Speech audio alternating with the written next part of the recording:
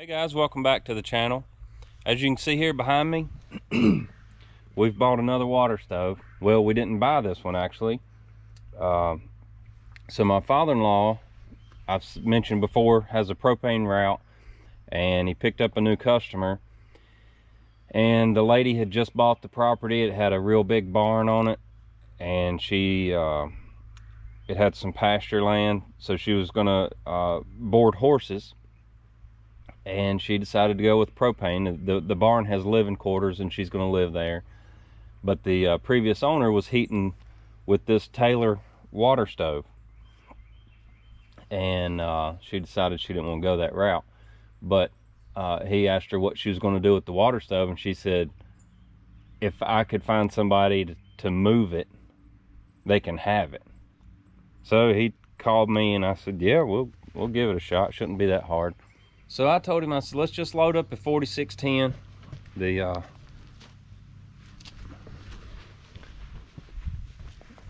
Let's just load up the 4610 Ford tractor here, and we'll take it up there, and then we can. This was in, where it was in a building. We was able to just take a chain where it's sitting on these skids, and we pulled it out of the building. Then we come in here with the forks under this piece of channel iron and that piece over there. And I thought, yeah, you get all the water out of it and we'll just lift it right up and put it right on the trailer. But we put the forks under there and trying to keep it level and raise it up. The 4610 would get it about 2 to 2.5 feet off the ground. And I said, well, that should be all right. We'll just load it up sideways like this, because as long as it is, that and the tractor wasn't going to fit on the gooseneck. It's 24 feet. So I said, I'll just drive it up on the trailer with it on the forks. And I didn't have any weight on the back of the tractor at all. So we were parked on an asphalt driveway, and the 4610 with this on the front, and I would hit the ramps and the back tires would start spinning. It wouldn't even start up on the ramps. So then it wouldn't, there I am, it won't lift it high enough to get it up on the trailer.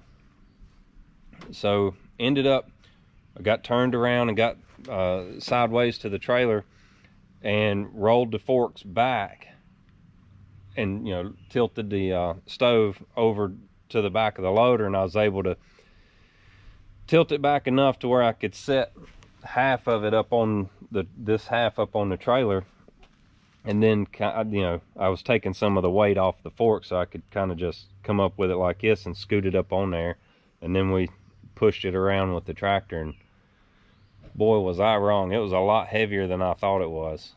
So but yeah, we got it up on there and shoved it up to the front of the gooseneck, and she gave us a few other things too that she wanted it moved out of her way. She was needing hay storage, and she had these big 30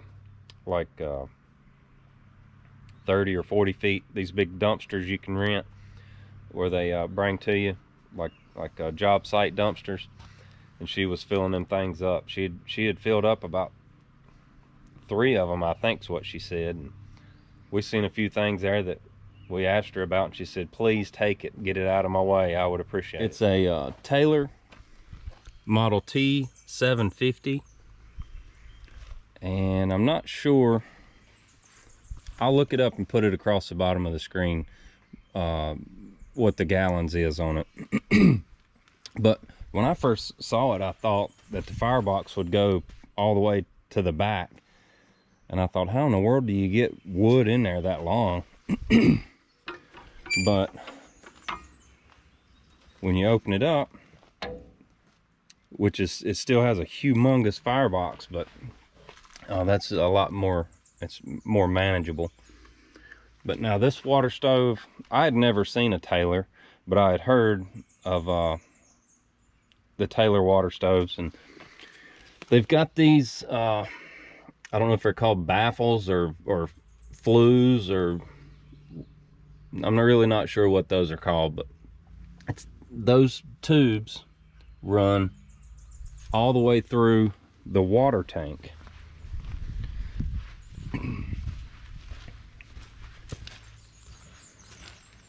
And they come out right here, and you've got this, I've been working on cleaning it out, but you got this plate right here that goes over and seals the back of the stove right here.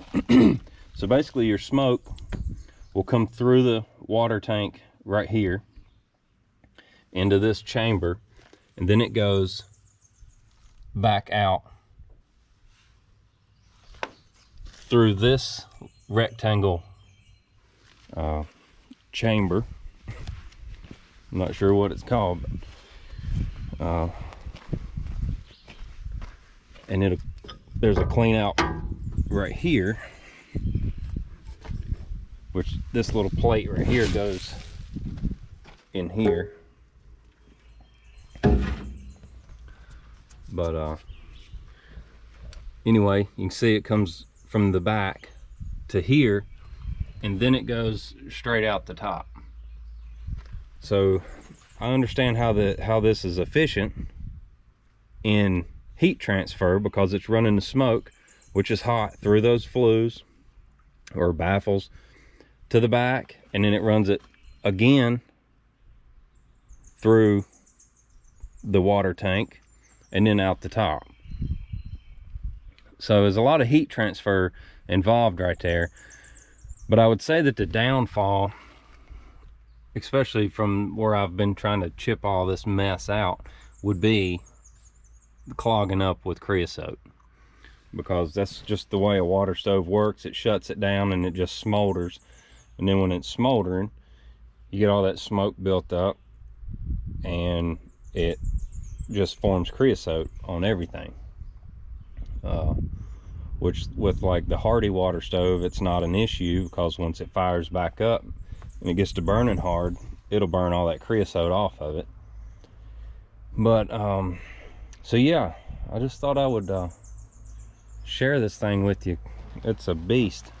I've never really seen one. So this door is massive. It feels like it weighs about 300 pounds.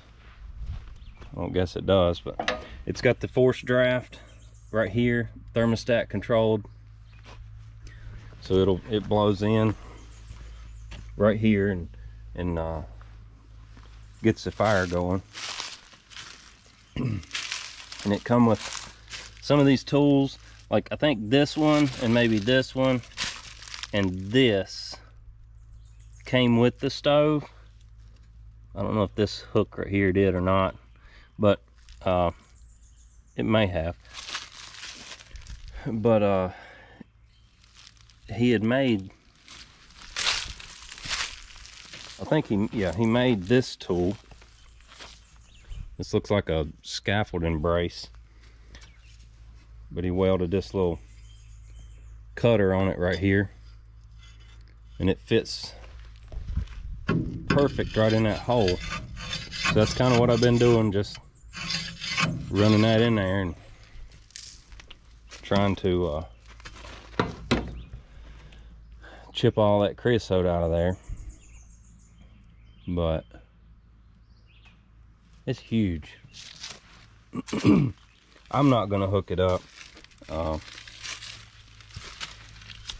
just wanted to share it with y'all, and hadn't really seen a lot of these stoves, so just thought I'd share it with you. And I'm gonna clean this thing up good and make sure everything works, and make sure it's not leaking.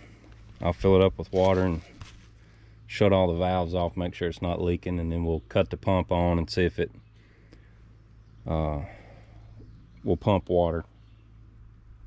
But yeah, we'll get it in good working order, and we'll pass it on to somebody else and let somebody else hook this thing up. So guys, I hope you enjoyed it, and if you did, give it a thumbs up, and if you hadn't already, go down and subscribe. We sure would appreciate it, and we'll see you next time.